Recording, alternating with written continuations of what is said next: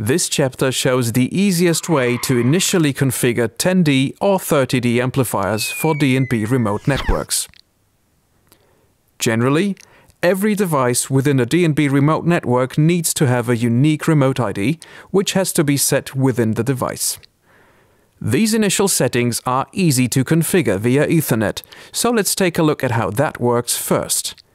By factory default, every 10D and 30D amplifier is configured to obtain an IP address automatically from a DHCP server.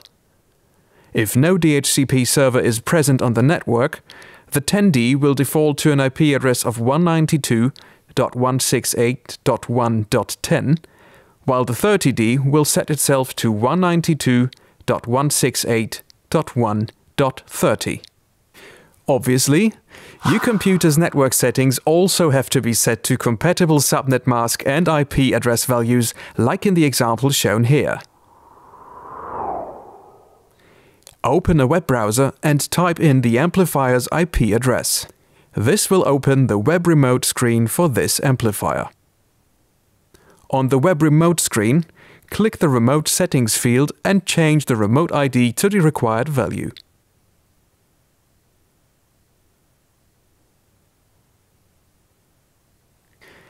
Now would also be a good moment to change the IP settings of the amplifier if necessary. The default setting is automatic. If a manually assigned IP address is required, change the network settings appropriately.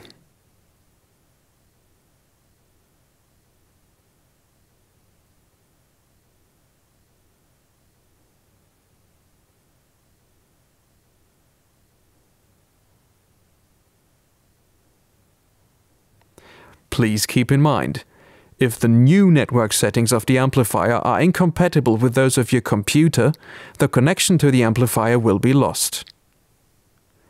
As soon as all amplifiers have been configured individually, they are ready to be connected to the network. Further configuration can now be done with the R1 remote control software.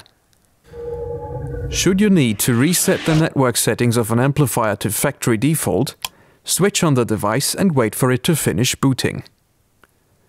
Then press and hold the reset button on the rear panel for more than 5 seconds until the amplifier sounds a long beep. Release the button and briefly press it again. The amplifier will sound a short confirmation beep. This action will reset all network settings but no other parameters.